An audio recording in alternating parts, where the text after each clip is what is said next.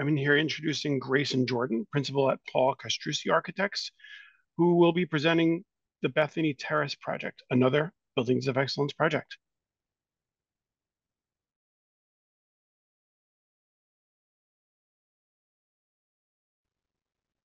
Hello, my name is Grayson Jordan. I'm the principal architect of Paul A. Castrucci Architects. We're a full-service architecture and sustainability consulting firm located in the Lower East Side of New York City. We specialize in affordable housing and also in passive house buildings. I'm here to talk today about how to deliver passive house affordable housing using the modular project delivery method. Let's start with the why. Why do we care about affordable housing? It's critically needed. New York is a city of 8.5 million people with less than 400,000 affordable housing units. So we need to preserve existing affordable housing and we need to build new affordable housing. At the same time, we know that buildings in New York City, they account for nearly 2/3 of all of the carbon emissions in the city. So on the one hand, we have to build and preserve, but on the other hand, we need to do that in a way that's actually not increasing carbon emissions, both embodied and operational, but actually driving it down. So deeply energy efficient, low embodied carbon, new construction and preservation. Lastly, we are always looking to make places not just new affordable housing, not just energy efficient, but wonderful places to live, places people want to be, places of connection filled with light that are comfortable. And so we have a lot that we're trying to accomplish, often with limited budgets. So we need to explore new ways of building to get more value out of each project. Brings us to Bethany Senior, a 60-unit affordable housing for seniors building that we're in the construction phase of in Brooklyn, New York. We're doing this with the developer Riseborough Community Partnership, one of the leaders of affordable housing and passive house in New York. That brought us on the project. And very early in the project, we sort of mutually said, you know, modular is something that seems to make sense for this typology. Let's jump in with 2 feet and figure out how this works. Just to note, when we're talking about modular, we're talking about 3-dimensional boxes that are built off-site, shipped to the site and stacked up almost like little Legos on site. This is opposed to something else that our firm and many other firms are doing, which is prefabricated wall panels. Also heavily encouraged exploring this avenue, but this prefabricated wall panels is more putting panels on superstructures are built on site. Today, we're talking about 3-dimensional modular. When we think about modular, the first thing is we would want to know is how is this going to affect our design process? And it has, you know, we have to think about things a little bit differently. First of all, we have to think about transportation and staging.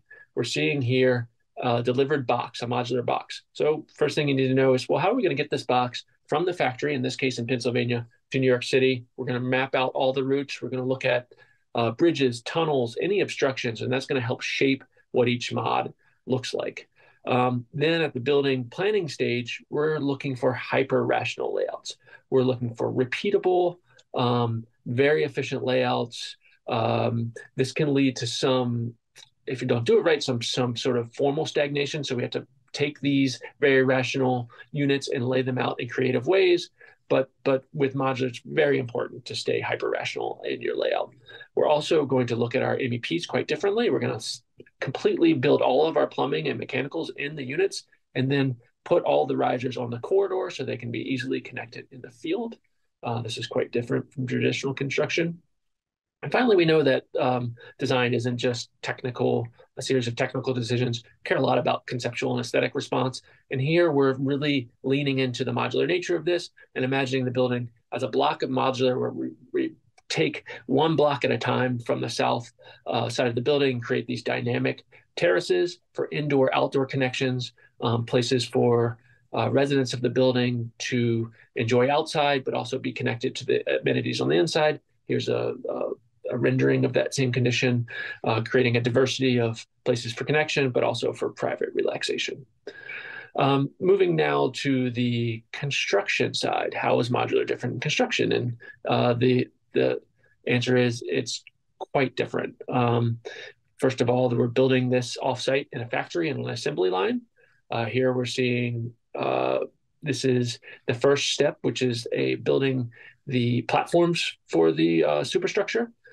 This will then be moved down the assembly line, or will become a 3-dimensional box. So imagine a 6-sided, we'll build 6 platforms, floor, roof, 4 sides. We start to fill these in with stud construction. Then we layer in all the rest that goes in the building. Again, sort of on an assembly line approach. We're going to put all of our insulation, all of our electric, all of our plumbing inside and build it actually in these units, and then follow up with finishes.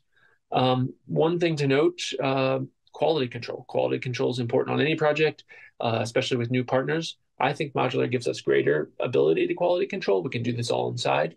Here we're looking at a very important detail for Passive House, which is the window detail. And we did this a few times. You can see we've done a pull-up test on the bottom left, and we had this detail redone until we got the adhesion that we wanted. Finally, one thing to note, in this modular construction, these units are nearly done in the factory. So we're looking at finished apartments, finished floors, finished ceilings, kitchen cabinets, plumbing, almost everything except for the appliances, which are shipped loose so they don't rattle around during shipping. And this is done in the factory and then shipped to site and stacked up. So we're going to stack these up. We start with the foundation. The foundation is done while we're building the mods in the factory. And we'll get these stacked up from nothing, just the foundation, up to a 4-story, 60-unit building in 2 weeks. And so that's going to be 60 units of fully completed apartments stacked up in 2 weeks.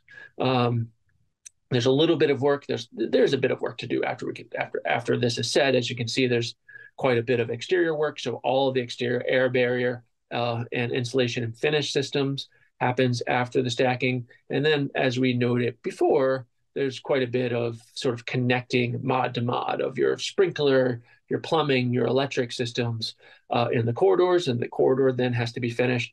And then, as I noted before, there's some shipped loose items such as the appliances that we're seeing here. And if we have, in this case, very large light fixtures that we don't want swinging around, those will be installed in the field as well.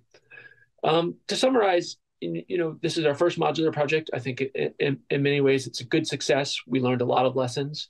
I think this is a strong way of building that we should be doing more of, and we should be sharing our lessons learned, because I think that this is a way, especially in affordable housing with reduced budgets, to get really exceptional buildings, passive house level performance at the same cost or even reduced cost.